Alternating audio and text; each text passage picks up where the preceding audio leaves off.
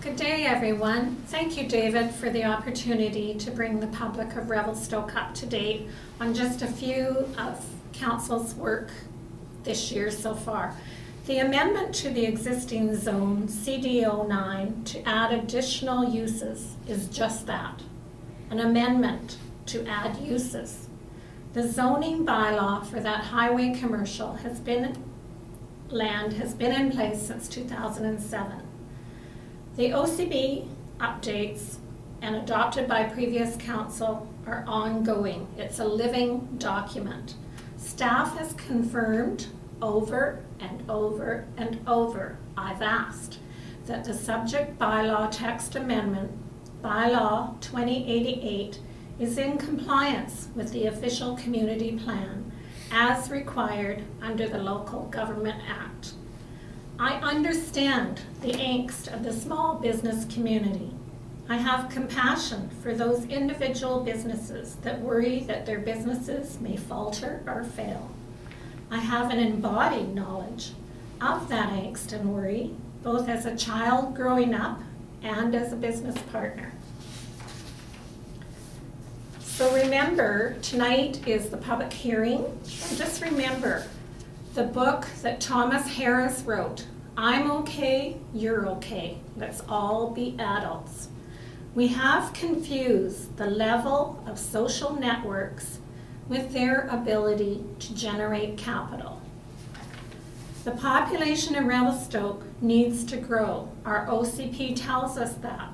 Our OCP also tells us only economic growth will shift that growth to greater than is currently happening, which is at a 0.07%. We need to watch that Revelstoke does not just meet the needs of the gentry. The second public hearing is again tonight at the community center. I encourage all to come out. Bring your neighbors. State your name, your address, and your position if you are wishing to get up and speak. Council may not receive any new information during the time period between third reading after the public hearing and the consideration of adoption of the bylaw, should it go through. I tried to respond to all your emails, and if I've missed any of you, I apologize. Other important issues that Council's working on and addressing this fall, the Big Eddy Waterworks. There is a public meeting on December the 14th here at the Rec Center. The other thing that's come to our attention again, and we must listen, is vacation homes.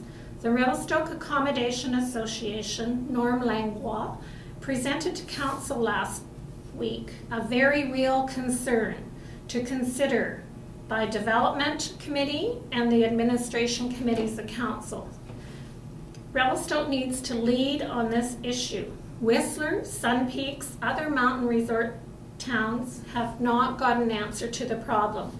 Vacation homes are not paying their fair share of taxes and for services. An OCP housing inventory is to be done this winter. We need to see where the gaps are and really have a plan that addresses those gaps. The first special budget meeting was held last Thursday, and so far we've spent money. Sorry about that. I'm your finance chair, and we are looking for $270,000 to arrive at a 0% budget. And we will do our best to come up with a budget that meets everybody's needs. So far, this draft budget is at 0% for all classes except for utilities, which are 1.45%. And we need to be careful that we're not borrowing surpluses from previous councils to make a politically expedient budget. This council is going to meet with a financial focus group and go over their recommendations, and a meeting's being set up for that. The city engineer is in Ottawa as we speak, attending an FCM conference for asset management course. We were one of 12 communities in Canada to be invited to this program. and 50% of the travel costs were paid by the gas tax monies. Penny Page Britton and Mike Thomas applied for and helped the mayor obtain the $3.6 million for the Big Eddy Waterworks. And this meeting's coming up to have people come out to on December 14th.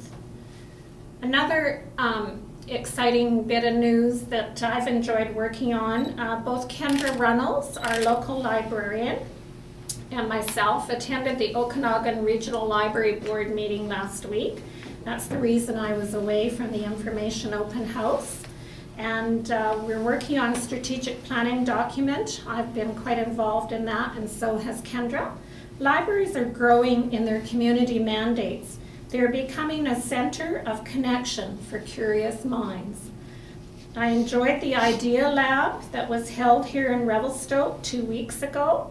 Revelstoke had over 24 people attend, probably twice what Salmon Arm had come out to theirs. People in Revelstoke are very passionate about their town and care very much. As the Christmas, Advent, and winter solstice season approaches, I take this opportunity to wish all Revelstokians a happy and healthy Festivus, and the small business community a prosperous season. Remember the little boy who was a refugee, who was born in a manger. Be kind to your neighbors. Food, clothing, dollars to the food bank, always appreciated at this time of year. A special wish for safe snow removal and travel, good snow for the hills, Midnight Madness this Friday in local businesses, and thank you for this opportunity, David, again.